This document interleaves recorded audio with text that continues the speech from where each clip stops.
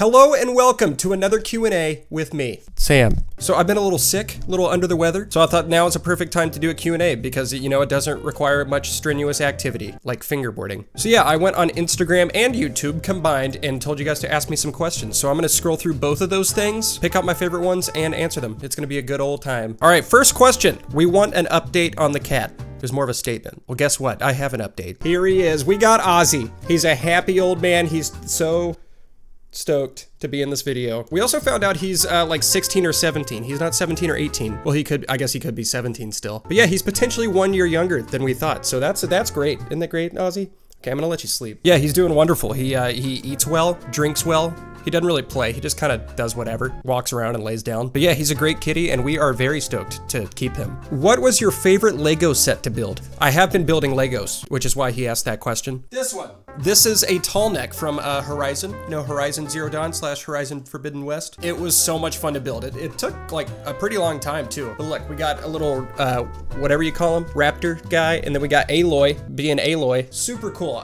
My other favorite that I'm not done with yet is a Bowser that I've been working on. And I think that's probably gonna top this one because that one, dude, it's big. Yeah, that one's gonna be sick once it's complete. But yeah, I'm kind of addicted to building Legos at the moment, to be honest. So much fun. It's like therapeutic. Going off of the Lego question, would you make a series where you build Lego sets considering you have a lot of unbuilt sets? I actually have toyed around with that idea and I think it would be fun to maybe like do a stream sometime of me building the set and just talking to you guys. I think it'd be really fun. I don't know how well a video series would do, but maybe I could try that too. But yeah, for sure. Potentially for sure. Next question is from my friend the Elucin. Hello, Illy. Favorite part about being a YouTuber? There's a lot of parts that I really like about it. Very lucky to have this job. But I would say probably traveling and meeting the people that I've met. Yeah, some of my best friends I've met through this job, and I'm very grateful for that. Plus, like, I have an excuse to like go to different places around the country and the world if I wanted to. I've only been outside of the country once to Canada. But yeah, I would definitely say like traveling is probably the best part. And now that I don't just upload skateboarding on this channel and I kind of have the freedom to upload whatever, that's kind of nice because I feel like I can kind of film what I want and do what I want now that I've been around for like 10 years on YouTube. Speaking of YouTube, how did you overcome the demotivation stages while trying to grow on YouTube? By this, I'm talking about how you kept going and pushing through the moments where you weren't getting any views or subscribers when you first started. I was like incredibly pumped when I first started YouTube. It was also like a totally different thing back then. Like 300 views to me back then was like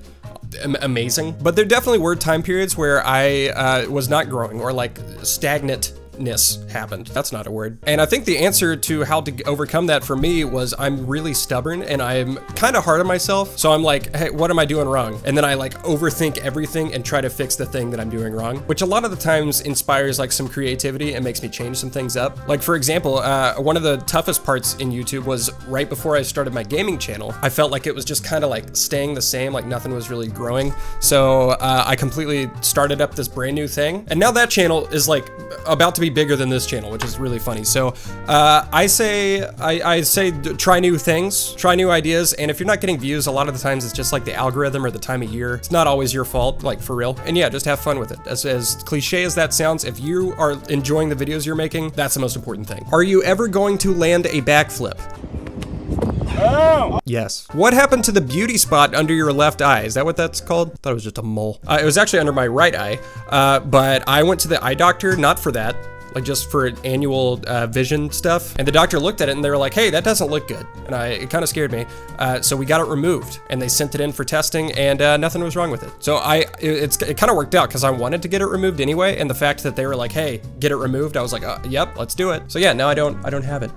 Which is really great too because it was getting bigger and people thought I had like a speck of dirt under my eye at all times. Like that happened like once a week, so it doesn't happen anymore. Nice. What got you into climbing? So I haven't really made any climbing videos yet, but I have been obsessed with rock climbing or bouldering. That's what I've been doing. And I don't really know what got me into it. I went climbing with my friend Eric a couple years ago and honestly didn't really care for it that much, mainly because the gym was just really packed and we were kind of like standing in line for our turn to go and then everyone's just kind of staring at you and it feels weird. But I don't know, I just got like the urge to go again. So me and my buddy that, you know, are very new to climbing, we've been like once. We went when the gym was like completely empty and we had so much fun. It's basically like a playground for adults. It's seriously so fun. I'm addicted to it. I go like twice a week now and my arms hurt. I get like gnarly tennis elbow that I'm working on. But yeah, if you want to see some climbing videos, let me know.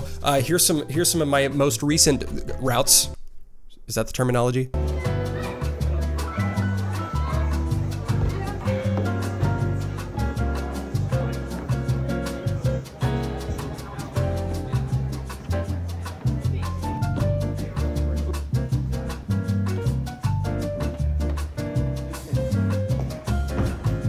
Yeah, it's awesome. It's not only like really fun, but it's also a great workout. And I like working out, so heck yeah. Any plans to go climbing outside the gym soon? Yes, indeed. That same friend, Eric, goes climbing outside, and he wants me to come visit him so we can do some of that stuff. And I'm kind of scared, not gonna lie. I just do bouldering. I haven't really done top rope or anything like that, really. So yeah, we're gonna see what that's all about. But definitely we'll be making a video of that, so stay tuned. Have you ever been casted in any movies because you look like an actor? Yeah, I was in Spider-Man. I wasn't. However, I recently was an extra in a movie, and I'm not gonna say the name of the movie because I really want to see if anyone sees the movie and notices me in it. It's kind of like a game I'm playing. But yeah, this movie, I think it's gonna be on Netflix. If not Netflix, it's gonna be on some streaming service. But yeah, I play someone in a movie in the background. And if you guys see me, you're gonna be like, why is he in this movie? And honestly, I don't know. I wanted to try out acting, so I got an extra role in something to see how the day goes with it. And honestly, didn't really like the whole experience that much. I don't know if I would like acting that much, but maybe if it was like a cool role or something, I would. But yeah, I do want to see if anyone finds this. If you see the movie whenever it comes out, which I don't know when it comes out, if you see me, tag me, because honestly, I want to see it too. I don't know when the movie releases. What is your favorite collab you did? I'm pretty sure I said this in the last Q&A.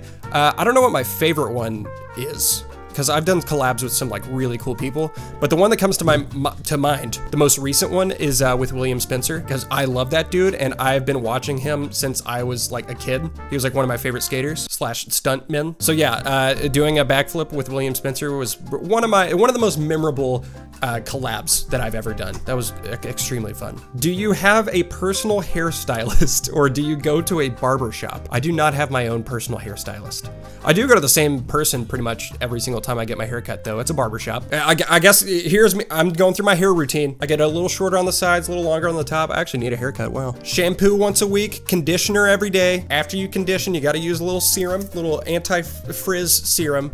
And then you gotta use that stronghold clay to put in your hair, okay? If you got thick hair like me, that's what you gotta do, okay? You will look like Andrew Garfield, officially, if you do that. All right, guys, that was all the questions. Thank you so much to those that asked questions. And if you're if your question wasn't in this video, stay tuned because I'm gonna be doing more Q&As in the future. Probably the next time I'm sick. Hope you guys enjoyed this though. If you did, give it a thumbs up, hit the subscribe button, click the notification bell to never miss an upload. Oh yeah, follow me on Instagram at Samuel Tabor if you want to participate next time. I have a gaming channel you can check out by clicking the card right there, and a store at samtaborstore.com. Goodbye.